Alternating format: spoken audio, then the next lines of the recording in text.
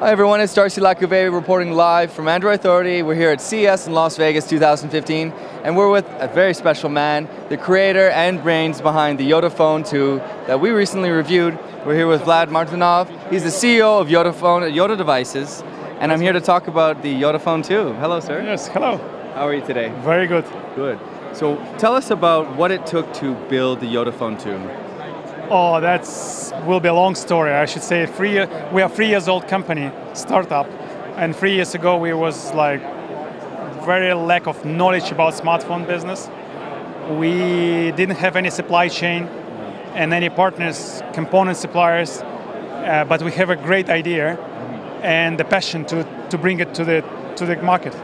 So basically we start entertaining this idea with suppliers, with investors, and with different partners, and slowly we managed to convince quite big guys like Qualcomm, like Inc, and a few others to support us and start innovating together with us and providing us with certain critical components. So it was not an easy task, but we overcame this challenge. And right now we have pretty good and pretty successful supply chain and the technological partnership with the big brands, leading technological companies. Absolutely. So that was not easy, but it was fun. Yeah. Well, having reviewed it, we think that it's absolutely incredible piece of technology. It's interesting to see, you are dealing with something innovative when you have it in your hands or you're touching it and experiencing it, and you have that aha. You're like, why did no one think of this before? And so you had the courage to go and realize your ambitions, your vision. So I have a couple of tough questions for you, if you don't mind. No. So e-ink is a wonderful technology, so power efficient. You can do so much with it, and the fact you made it touch capacitive is wonderful too.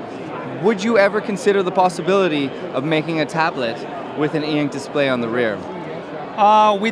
We did assessment of the business case and realized that the most compelling value proposition for consumers will be if it's a smartphone or at least phablet.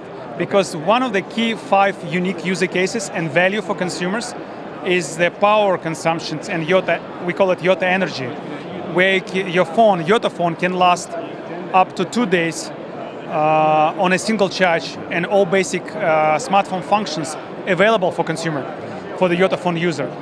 But with tablet, where it has a big size screen and a lot of space for the battery, the power consumption becomes less an issue. So the value and opportunity to justify extra cost for the second display is getting less. I see. So that's why we decided to put on hold this project at this point of time. But one more comment, like people would prefer to have one device instead of multiple devices. And the only device which people carry with them 90% of the time, it's a phone. It's not like tablets, it's not e-reader, it's not something else. Yeah. So that's why I think we want to excel the Yotaphone concept with a smartphone first, and then to see where we can bring it, keeping consumer in our mind as the core, fundamental kind of part of our business and our development. So we want to solve specific consumer problems, not just to launch the product for the sake of the product. Of course. So, in terms of your ambition and your dream, your vision to create the Yotaphone, how close do you feel you are to creating the perfect device in your mind? Well, it's definitely Yotaphone 2 is a huge step compared to Yotaphone 1, because if you remember, Yotaphone 1 was a proof of concept. It was, yeah. We mentioned like we manufacture limited number of units, and we distributed only to early adopters who really wanted. Yes. So basically the idea was to get feedback from those people, what needs to be done with this concept so it will appeal to mass market, to the mainstream consumers. So we've got a lot of ideas, hundreds of ideas, what needs to be done, and we integrated and incorporated a lot of them into Yotaphone 2. So the Yotaphone 2, from our perspective, is amazing, high quality product, which with always on display and unique features, which is very user-friendly and intuitive for the mainstream consumers.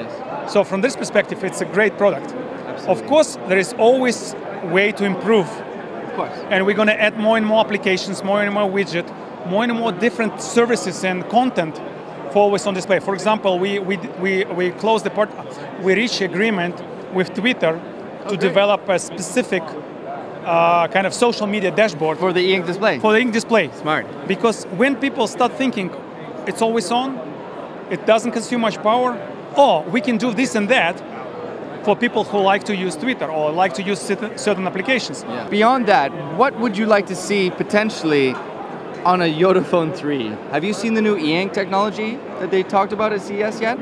We definitely track ink technology and many other low power consumption technologies.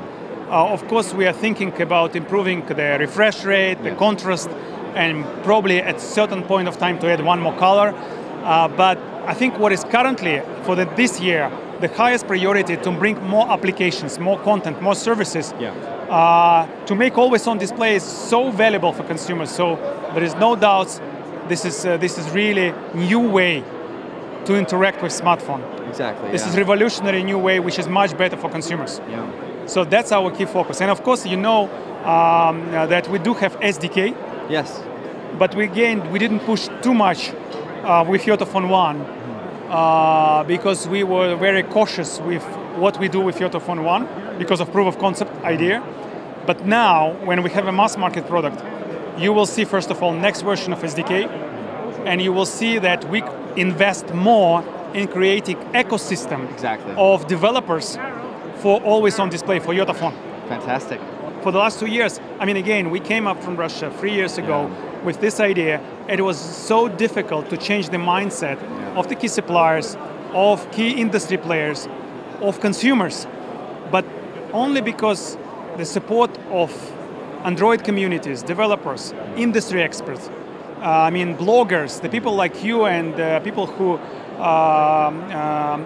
are really interested to see innovation, disruptive innovations, which make user experience better, more convenient. Only with your, with your support, we make it through. We overcame quite a lot of challenges, and right now we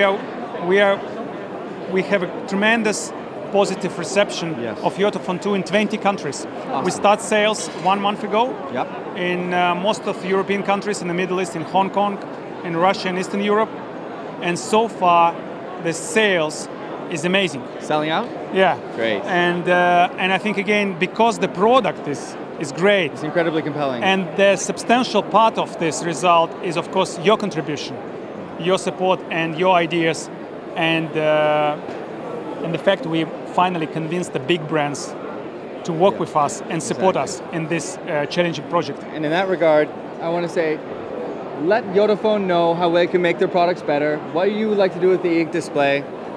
And I want to say a huge thank you, for your time, Vlad. Thank you to all of you. Thank you. It's my pleasure, sir. Yeah. It's Darcy from Android Authority reporting live from CES here with Yotaphone 2. Signing off, guys.